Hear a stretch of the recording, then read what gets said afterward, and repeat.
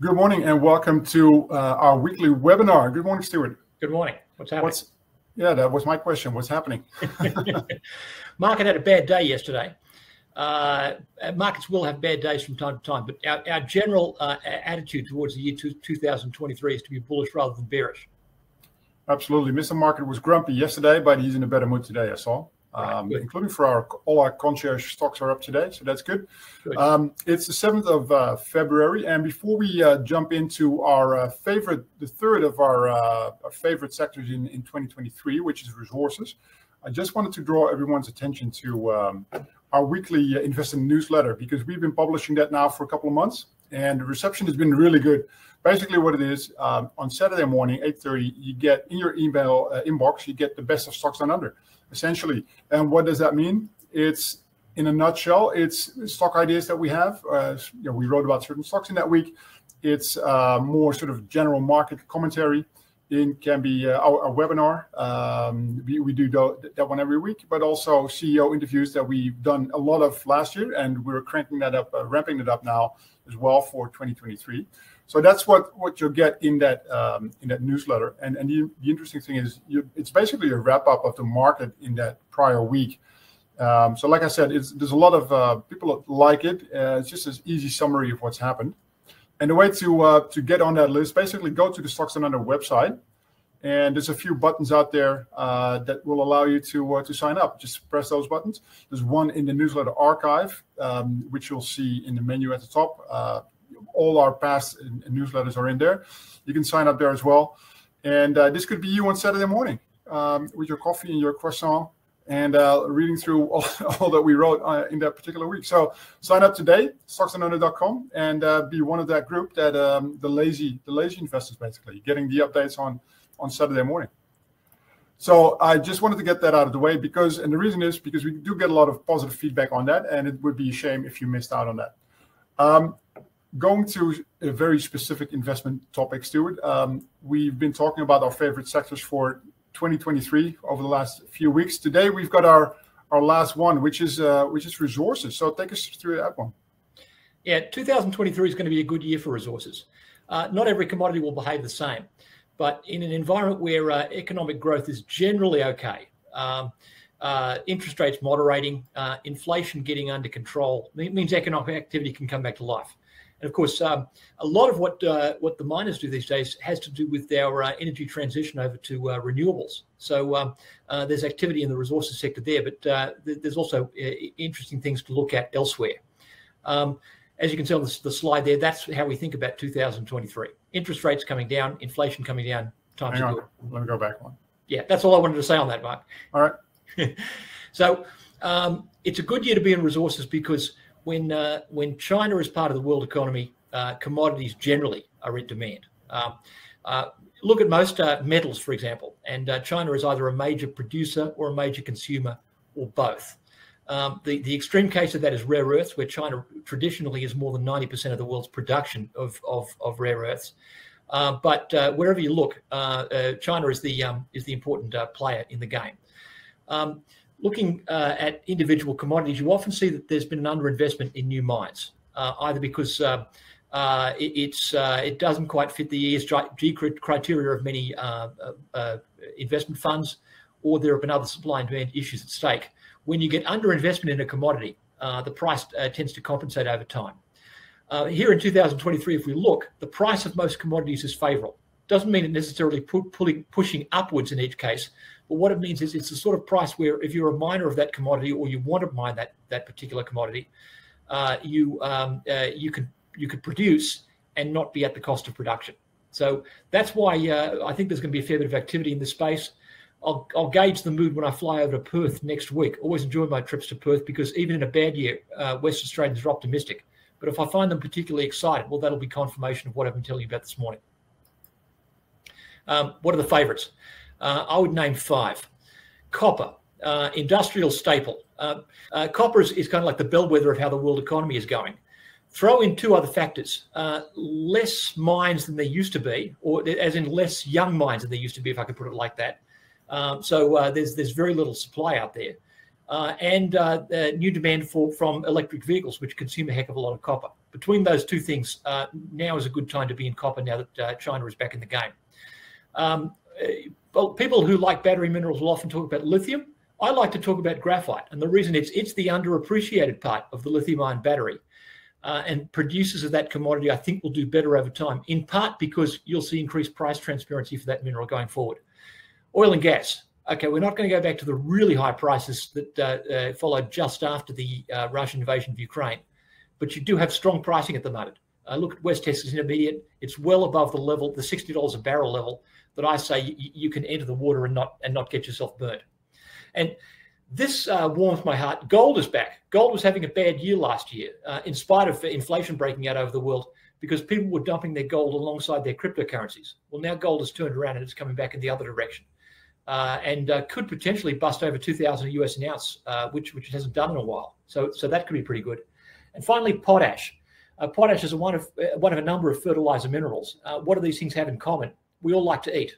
There's 8 billion people on the planet, and in order to more efficiently raise crops to feed those people, we're going to need more potash. That's a commodity I think that's finally coming into its own. So out of those 5 still, which one is your absolute favorite? Got to be copper, because the world needs it right now. There's hardly any inventories of copper around, but by the historical standards of LME stockpiles. So anyone who's got some copper and is selling now is doing quite well. I think, for example, of a small company with a new mine in Queensland called Austral Resources, ASX AR1, very small company, only got a very small resource life from the mine that it's working, but its stock has been jumping quite heavily because it's a new producer of copper. Right. You got quite some choice, right? If you want to go into copper, you've got Sandfire, you've got C6C, Copper Mountain Mining. So there's quite a few players on the ASX actually that you could. Right. So what are the stocks you should be watching? BHP is always a good one in the resources space because they've got so much. But importantly, right now they've got a heck of a lot of copper, and they've got a heck of a lot of potash, or potentially they'll have a lot of potash thanks to that magnificent Jansen project up in northern Saskatchewan in Canada. So BHP reckoned it would make so much shareholder value out of potash that it was willing to sell its oil and gas assets to Woodside a little while ago. So yeah, expect BHP to do well in a year like this one. Northern Star is one of the world's leading gold producers. As an aside, I never thought I saw this happen, but we saw Newcrest subject to a bid yesterday. That's telling you that there's going to be a lot of M&A in the gold space, and gold equities relatively undervalued because of the hard times that gold went through last year. So Northern Star is already one of the world's leading producers. Could get even bigger. Sandfire, Mark mentioned that one a second ago. Pure copper play. They started with the DeGrussa copper mine in Western Australia, now expanding out to a large copper producing asset in Spain, and then another project in Botswana. Santos. I like Santos so much. Here's my copy of the corporate history, Blue Flames Black Gold, for Santos, which I've been reading at the moment. Santos is a consistent grower. Either it buys assets on the cheap or it discovers new oil and gas assets itself, but it's in for the long haul. And if you look at the chart, it's been moving through a very interesting range between about 7 and 8, but it keeps consistently going just below 7 and then bouncing back. So the chart action on Santos I find very interesting at the moment. And if you time that right, it could be a good trading stock. For graphite, Syrah Resources is the standout candidate because it's the one that's producing now from Balama in Mozambique, and also the Vidalia project that's not producing now, but they're getting ready to start supplying graphite from out of Vidalia. Now, Syrah's critics will point out that at Vidalia they're going to have to validate the product, which is a downstream graphite product for the battery industry, and that might take a while. Nonetheless, they're actually on the throes of getting that project to work.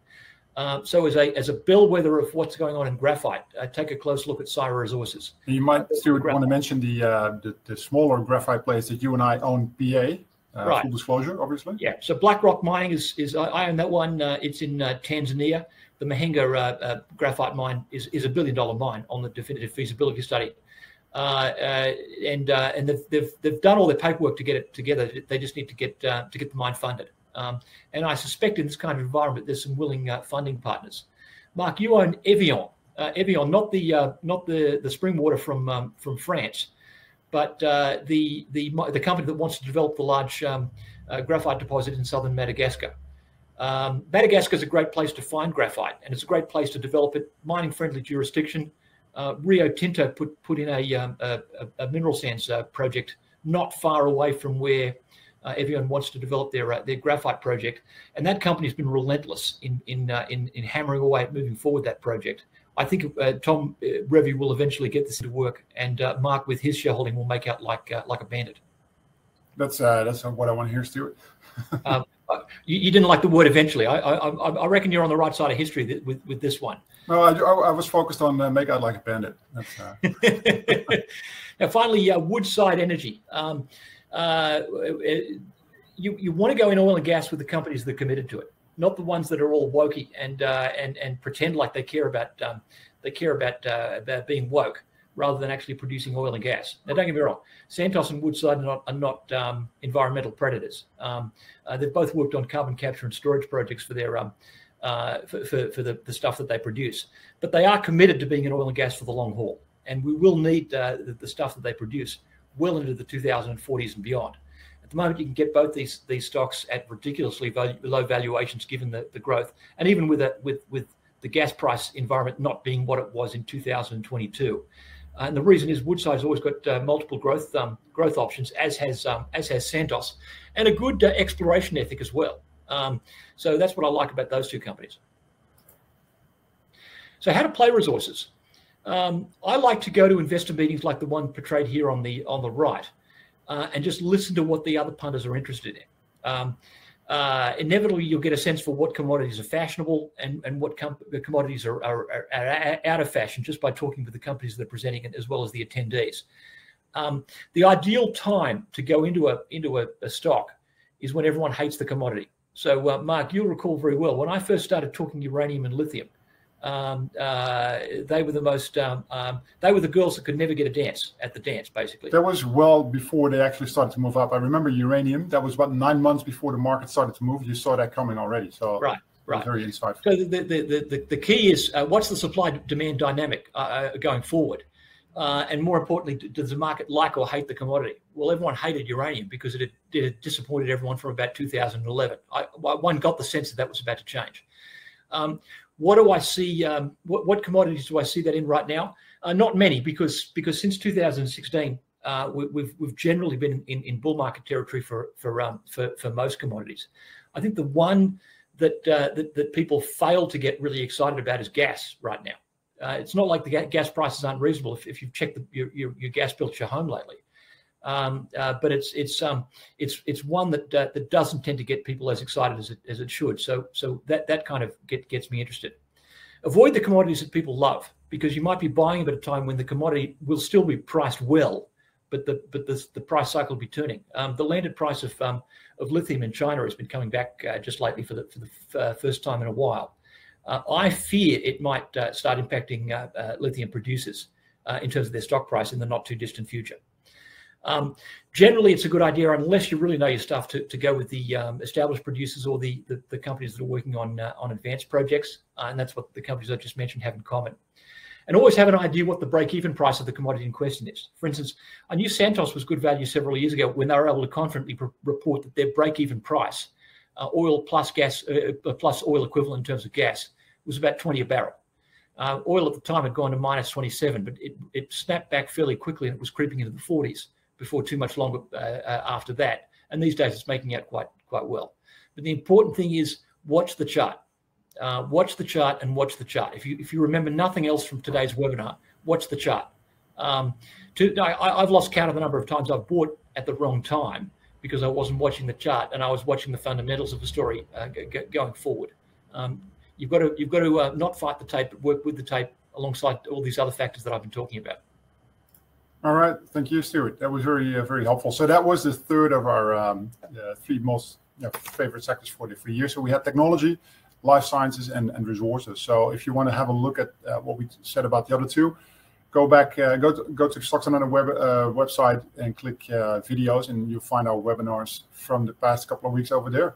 Now, any viewers who are in Fremantle in Western Australia, Tuesday to Thursday of next week for the Vertical Events Explorers Conference, I'll be there. So you'll see me working the floors talking enthusiastically to all those people who are bringing the next generation of mines forward. If you recognise me in the crowd, come over and say hello. I assure you I don't bite. I'll be careful what you wish for, Stu. You might be swamped with investors. Anyway, that's all we have time for today. So thanks for watching, and we'll catch you next week. See you soon.